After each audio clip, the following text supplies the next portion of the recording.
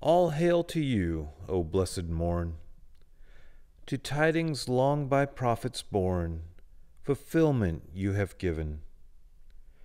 O greatest and most blessed day, when unto earth in glorious ray shone out the grace of heaven, young and old their voices blending, praises sending unto heaven for this noblest of earth's children.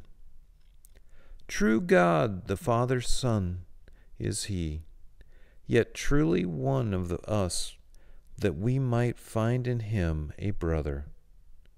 He comes with peace and love to live, on earth our erring race to give such help as could no other. Seeking, caring for the loveless and the hopeless, all the lost ones, thirsting for unfailing fountains. He will, like us, shed bitter tears, will know our needs, yet still our fears, and send his Spirit's power. He will reveal his Father's will, our cup of woe with mercy fill, to sweeten sorrow's hour. Struggling, suffering, he by dying, dearly buying our salvation, opens wide the gates of heaven.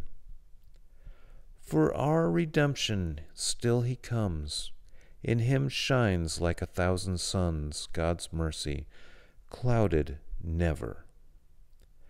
Now all who will on him believe, who follow him he will receive, and as his flock will gather, he will guide us, walk beside us, and uphold us, till in heaven we shall be like him forever.